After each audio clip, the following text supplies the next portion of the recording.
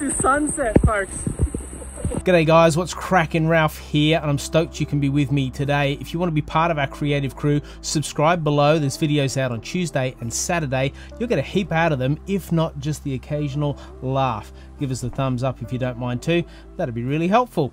Now, on to today's business. We are going to Moran Falls. It's in Lamington National Park, and you're about to see it how you've never seen it before. And we're going to answer the question, should you ever quit landscape photography? Is there a point when you go, oh, it's just too messy, I'm going to quit?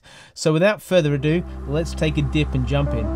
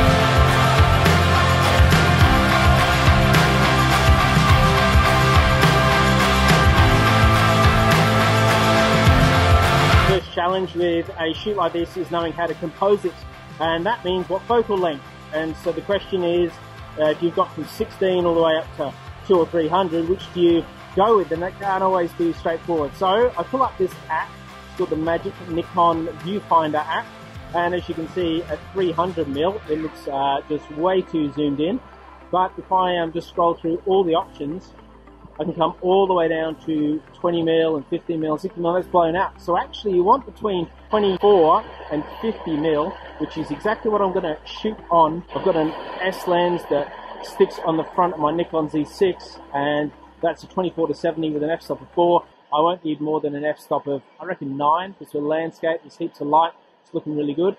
So that gives me all the options I need. And your kit lens, if you've got just a DSLR that you've pulled out of the cupboard and it's just a kit lens, your kit lens will do exactly that. So you can come to incredible locations like this and take a banger of an image and be stoked with it on the camera that you've already got. So this behind me is Moran Falls. You can see the drop off. The drops to maybe 200 meters, might not be that much, maybe 100 meters. It's a big drop off, and you can go right to the edge. I don't like going near the edge, to stay away from the edge today. But then you've got the valley behind us and the sun, the sky coming in. And so the challenge here is composition, because you also have this funky little waterfall. See this little waterfall just here? And the waterfall is a bit of a feature. It gives a bit of context, it creates some depth to the shot. And if you put a bit of a slow shutter on that, you get some silky smooth water coming off there. So that's what we're going to do. Choosing a composition is a bit of a challenge. There's plenty to choose from. So I'm going to have a bit of a scout about and see what we can come up with. Now, it was after this that the fun really started. Yeah. So Harry's perched on the top of this waterfall, and you'll see from this reaction that his phone has just fallen out of his pocket. And he thinks it's fallen off the edge of the waterfall. So he takes off, rushes round, and realizes he can't see it anywhere. And we're about to call it when he discovers that it's in the water. He pulls the phone out of the water, and the one thing that's stuffed about it is his camera. He finds out that later as he's trying to take photos with it, and it's kind of half filled with water and a little bit condensated and so forth. So he's since got a new phone. But this is just one example of why we are called the Disaster Photo Crew. And you'll see, if you stick around, some more examples of just that. All right, let me talk you through this shot and how I've composed it. There it is right there. As you can see, my settings down the bottom, ISO 100, f-stop 10, on a 5-second exposure, which exposes the waterfall well. Then if I want to expose the sky, I need to move my focal point to somewhere where the contrast in the sky changes. So the mountain ridge, you can see that. And then in there, Then what I'm going to do is I'm going to underexpose to bring out the rays and the colour in the sky. That's a stop and a third, underexposed. Wait till it focuses, 2.5 seconds. And there you go. Now what I'm going to do is change up my lenses and see if I can zoom in on some of that epic, nice, tasty horizon work that's happening there.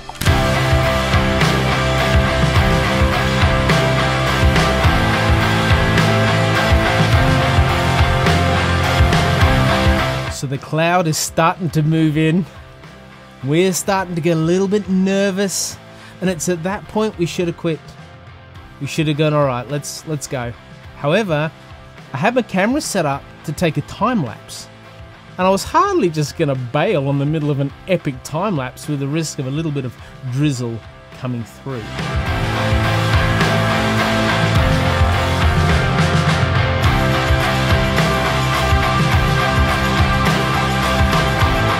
Let me introduce you to a little accessory that I've come to love. These are called claw feet, I think, or feet of doom, feet of brilliance, tripod feet that you can mount on the bottom of your tripod. It's a 3/8 inch screw, and these things stick to anything. So they stick to sand, to water, to rock, to like polished floorboards in a nice real estate place that you're shooting. They grip to everything. Do not use them on a nice polished floorboards. That outcome will not be favorable for you. But if you're interested in these, I would highly recommend them. These particular ones are made by Salons. I'll put a link in the description below, but they're well worth it. So these are part of my tripod kit. I'm going to do a video shortly about really cool tripod accessories, because there's a few I use that I really enjoy and make life a lot easier. I was just hiking, just chilling out here. He goes, you know about the weather forecast, don't you? And we're like, no. So we pulled up on the old app, and this is what we saw. Yeah, there is a monsoon heading towards us, so we may get well and truly washed off this waterfall. And if so, thanks so much for watching this. And little kids, love you. It's a bit morbid, isn't it? We're all good. We're all good. I'll prove it by posting this video. What Moran Falls offers you is a variety of shots. So you take the panorama, that classic panorama with the beautiful waterfall in the foreground and the water swirling and falling over the edge with the incredible light and the valley in the background. But then you stick on your telephoto, you zoom right into that sucker, and boom, as the light's cutting through the cloud, it's just lighting up that beautiful textures and mood in the valley. There's that shot to be had too. And then, of course, you've got the drone. Put the drone up, as you would have seen, and you can get some amazing images of the waterfall and of the landscape and the environment. So this is the shot that I'm going to go with. It's framed nicely by those mountains in the bottom right. You can see the contrast of the dark rain clouds and that band of orange with the light, the sun rays cutting through that make the shot and draw your attention back through to the valley. So pretty stoked with this, except that is coming toward us. Back to the story. So we're using our claw feet, we're stuck in. The storm's looking a bit menacing, like it's gonna bring something. It's kind of taken a 90-degree turn, coming straight for us, and well, maybe the time-lapse, the long-awaited time-lapse that you've been waiting to see will explain exactly what happened.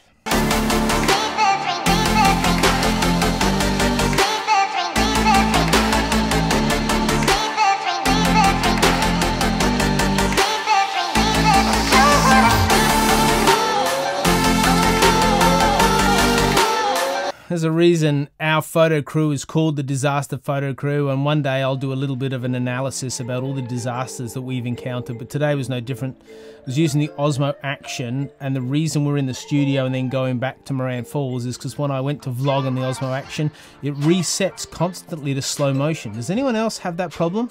If you do, please comment below. I think I'm the only person on the entire internet that when I pick up my Osmo Action to use it, it somehow, for some strange reason, reverts to slow-mo. So hit me up about that in the comments below if that is your issue as well. I'd just like to have some friends that have the same issue. I don't know what we can do about it. So as you can see, the heavens have opened. It's monsoonal. typhoon, hurricane, I don't know what's going on, but the view that was beautiful behind me a few seconds ago is now written off. I've got my time-lapse camera that's waiting there, and we ummed and ahed about rescuing it, and then we figured that Harry can just jump down and get it when it goes off the waterfall, so that's a bit of a win. This isn't mine, but mine looks exactly the same. It's got a shower cap on it, so a few weeks ago we talked about shower caps on camera. Perfect for here. I just need a massive shower cap to put on my own body. No umbrella, no raincoat, because it was beautiful and sunny when we got out of the car. Look at the water falling off the peak of my cap. Yeah. That's ridiculous. Tip of the day, if there's no sunset, don't go outside. Especially if it's raining, you think you can get away with it. What were we thinking?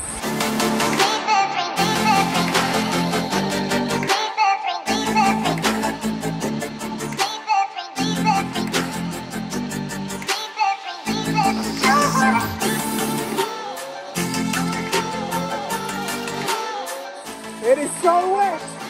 My undies are wet! That's not good!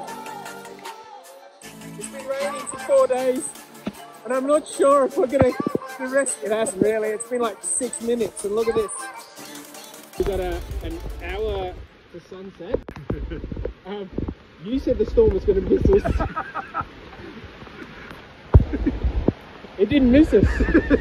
Very much. It was a lightning strike literally 4 meters away at the top of the waterfall. Thunder. The phone's not working properly because it's all touchscreen and everything is wet. My Osmo Action packed it in. Can't do anything on the screen. It's stuck in slow motion. And when you vlog on slow motion, it sounds like this. Hello. Did you hear the thunder? If this were a survival show, this is where I'd hide in this little cave. But it's not, it's a photography channel. So you just put up with it. Come on. Can you check clear outside and just see what the cloud cover's like? Because this fella here, Harry, reckons we're in for a cracker. Yeah, alright. Now for the big reveal. 30% mid-cloud, they said. 30%.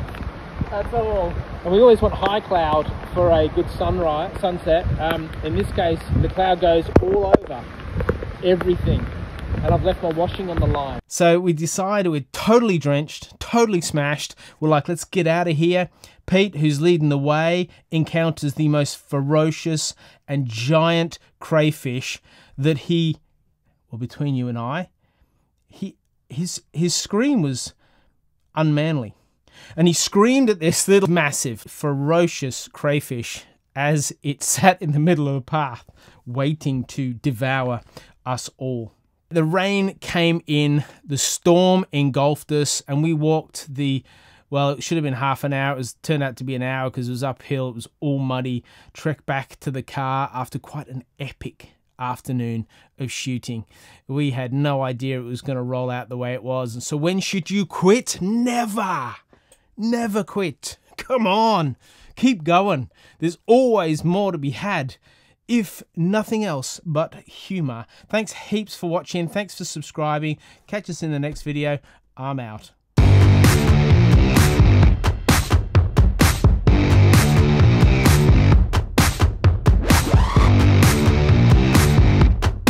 Don't go upstairs.